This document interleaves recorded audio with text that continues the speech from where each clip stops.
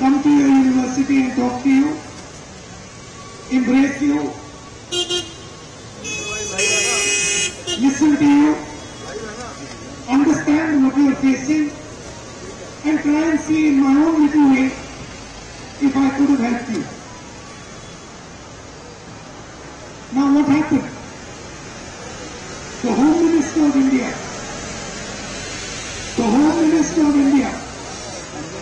called up the Chief Minister of Assam, and when the Chief Minister of Assam's office called up the leadership of your university and said that Rahul Gandhi must not be allowed to speak to the students of this university.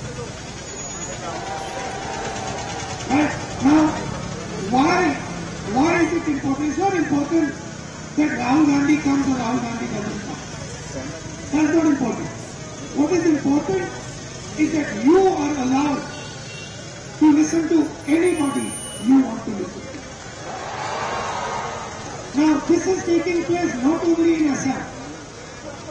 This is taking place in every single university, college and school of India.